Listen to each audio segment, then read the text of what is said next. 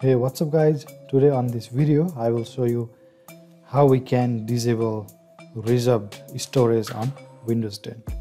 So Windows 10 have a feature that will reserve some part of your storage for its operation.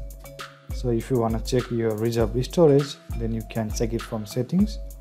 So click on start menu and here you can see settings. Click on settings and click on system,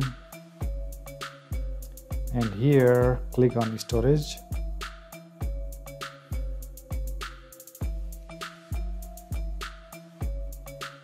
and click on show more categories, and here you can see system and reserved. So this space is occupied by Windows system and some of the memories are reserved as part of the Windows operating system. So if you want to disable those reserved storage, then you can disable it from your settings and you can get more space on your computer if you are running low on space.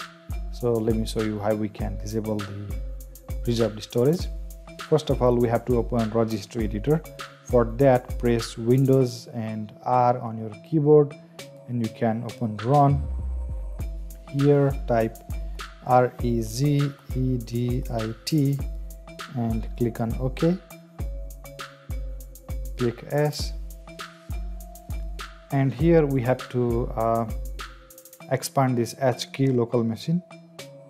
Expand this and expand software and expand Microsoft, and inside Microsoft we have to scroll down and find Windows. So here's the Windows. Expand Windows and find current version and expand current version.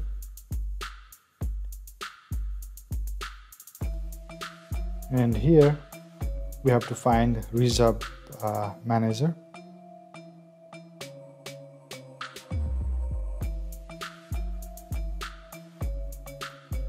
So here's the reserved manager. Expand reserved manager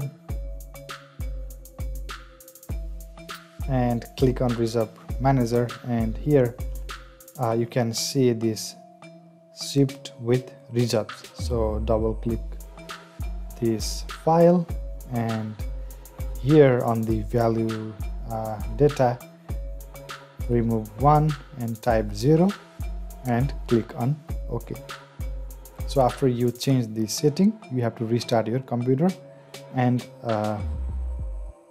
the reserved storage will be disabled and you will get more space on your storage drive.